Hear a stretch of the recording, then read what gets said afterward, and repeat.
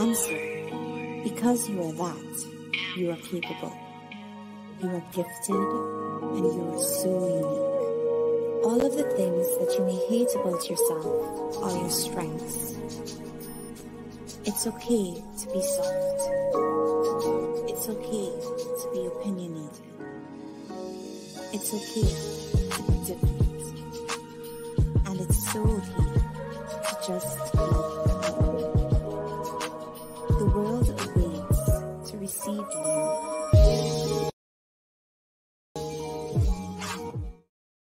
We're going with part 2 now. So we just had to do an update and reaction and a little, digging into what has happened with Miss Tiffany Henyard and Miss Fannie Willis case. We're going to keep our eye on that, even though we know that that is distractions.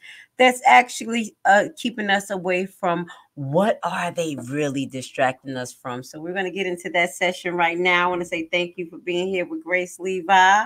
Hit the like, hit the like, hit the like. Please, okay? Get us in the algorithm. You know what we do. We talk about the things that other people don't want to talk about. We talk about the things that get you frustrated. We make you uncomfortable, but we make you think. How about that? How about that? Now, this is what they don't want us to know. And I will hope that this is not a trend, but it is. We went through the defund the police saga, okay? My thing as a woman from the Black community, I truly believe that we did need police reform. But as I told you, police reform cannot happen unless the heart of man actually change. If you hate people in your heart and you have a particular job, you're not going to do the job well. If you're police, a lawyer, a doctor, a gas pumper, you see that person, you're going to treat them like shit. And that's the problem. It's the heart of people. Now, that have led, and also the foundations of the police department in the United States, where it is based off of the slave catcher. And I'm like, that ain't the truth. Yes, it is. All of those KKK and slave trappers that went into the police department. The CIA said it. The CIA said it, not me. But that does not mean that we don't need some type of law and order, and we don't need a sector that protects us as people. Okay? I'm realistic about this.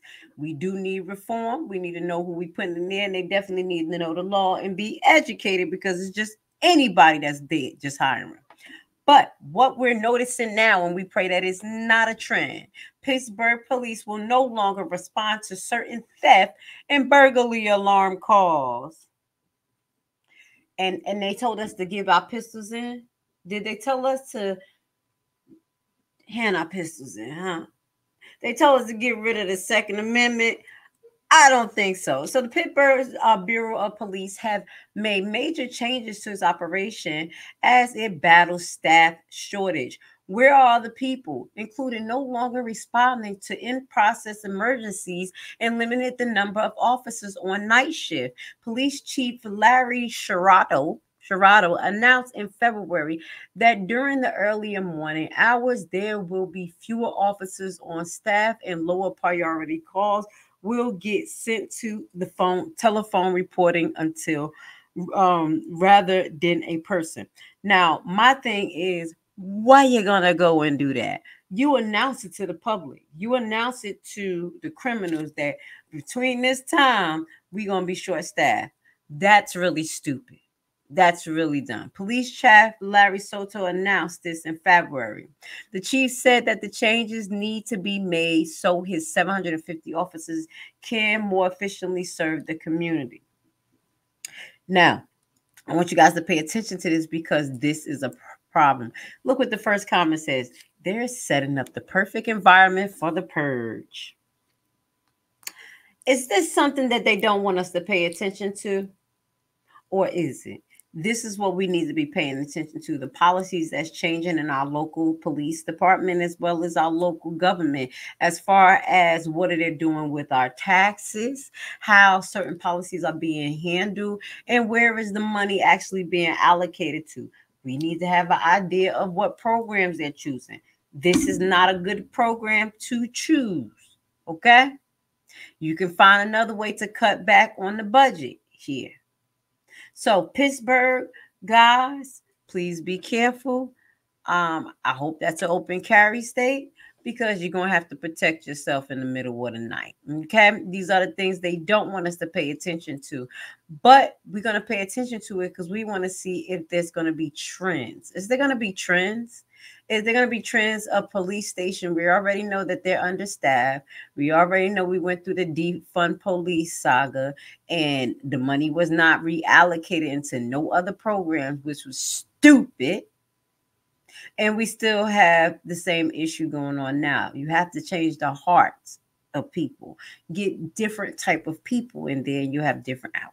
I could not be here breathing and be comfortable if I was really as bad as they was making it. You know, nobody could be around me. So for me to be this calm, I must have some kind of inner peace. And my inner peace is knowing that once everybody take the time to really see what type of person I am, you'd be surprised that I stuck around this long. I have to make the life that I do live as happy as I can and try to do the best with what I have.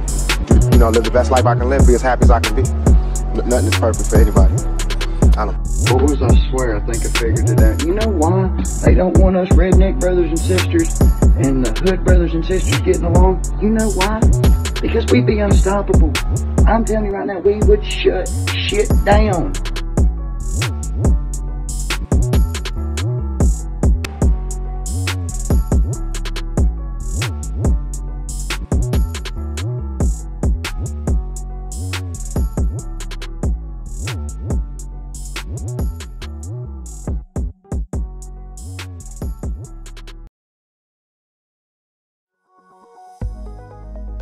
The real estate market often seems like a distant world where only an elite of experts is successful. In a time of so much uncertainty in the air and bad news, realist investing can seem intimidating. But today, I want to tell you that if you make the right decision today, you can enter the real estate market from the back door. Bad credit record? No credit at all. Do you dread the idea of having a home loan? Do you dream of owning investment properties? You are in the right place and right time because we have created a program which is a tax lien and deed investment online course of only 14 hours. This course is specially designed for people like you who have big dreams. You will learn at your own pace and everything from your home computer. This is your chance. Join our membership for $19.99 a year. What are you waiting for? Visit our website primetimehomebuyerBuyback.org and sign up today for course access.